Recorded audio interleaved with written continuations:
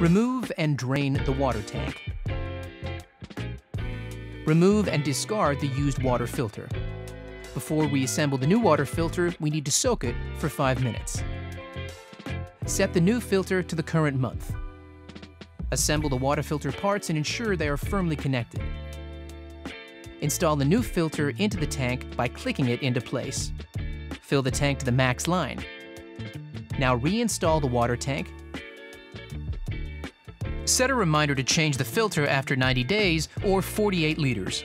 Or head to breville.com.au and subscribe to an automatic top-up of parts and accessories, which will be delivered to you based on the requirements of your machine.